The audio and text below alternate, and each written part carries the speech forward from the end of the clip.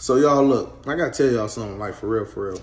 Now remember when I was telling y'all I caught a case last year as a felon in possession of a firearm and everything like that. Now check this out. This is the craziest thing about my case, right? And I'm still not letting it's still not processing through because it's something deep that I want to tell y'all. Like for those who try and get the passport and everything, right?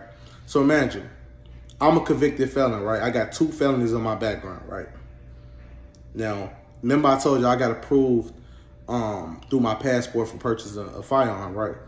Now, when I caught the case, the craziest thing about it is the state said they couldn't prove I was a felon. So it's something called Uniform Conviction Act, where in Illinois, all you have to do is request somebody background check and you can get their conviction sent over to you. Now, the state of Florida took over 6 months to charge me with the case.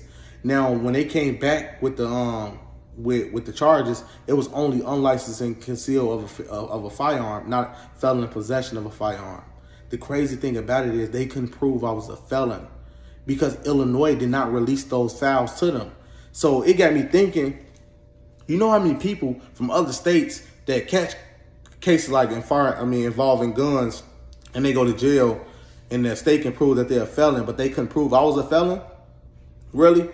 So when you think about this, you're like, why couldn't they request my criminal background? What happened? Like, did the Illinois froze my background? Did they not share it with them? Because if it was a problem with receiving my background, that case supposed to have been federal. The federal government over here in Orlando, near the Orlando district, middle district of Florida, they were supposed to pick up that case because any case involving a felon in possession of a firearm is it's federal. It is federal. So now that got me thinking that if they can't pull your background up, it's a lot of things that we really don't know about this process, and it's serious. And I'm gonna start showing y'all dockets and my charges from when they first charged me until now, because right now it's no charges. It wasn't no charges. It was just unlawful carry of a concealed firearm. It wasn't possession of a firearm by a convicted felon. This the difference.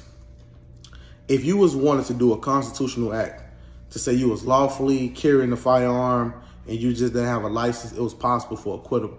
But I've seen a lot of people who had cases involving a felon in possession of a firearm and they all got found guilty.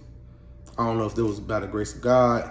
I don't know what it was, but that status change, that shit work. Like for real, for real.